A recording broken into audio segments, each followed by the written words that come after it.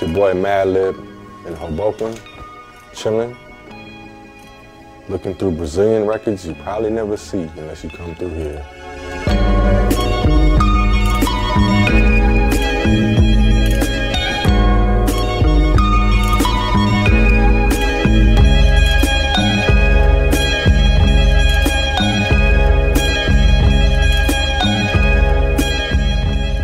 This guy came to my thing and started looking through the records, and you have like, you know, some rings, crazy rings like that, and I like, damn man, this guy to have balls to wear this ring this size is gonna be somebody, you know.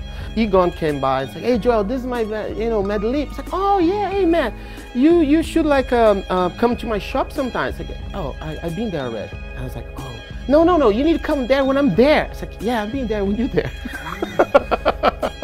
I was like, okay, so let's get back, get back to the shop again. It's like I have no idea, you know, who it was, and it's like, you know, let's talk to the Madlib. Same old story being told. I'm left all on my own.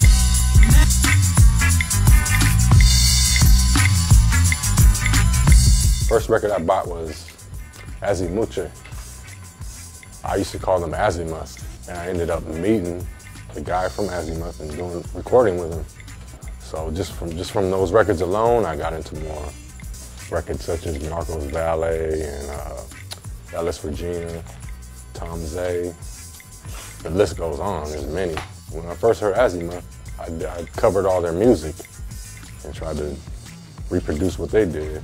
From there, fell in love with Brazilian music. You know? Joel was the only one specializing in Brazilian music where you can find tons of stuff in one store. Usually it's just one little section with 4 little whack records or something, but his whole store had all heat. From there, you keep learning.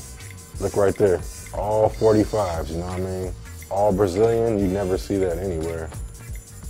I'm about to get some.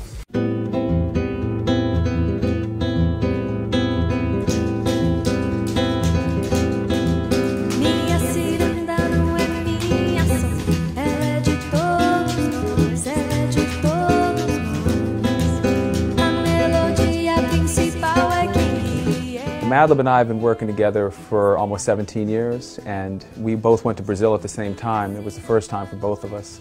We showed up in Brazil. We both knew a bit about Brazil, but not enough.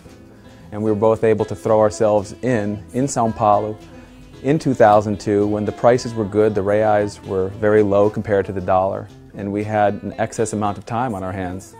And he went in one direction, I went in another, and at the same time we were living together back in LA. The early Stones Throw days, and so we were able to share music back and forth. And every time he got a new record, he'd tell me about it. I'd do the same.